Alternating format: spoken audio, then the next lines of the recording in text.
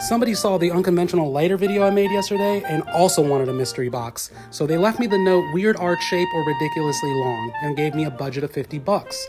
I narrowed it down to 5 lighters and chose one. Which one do you think I should have chose? This trophy lighter?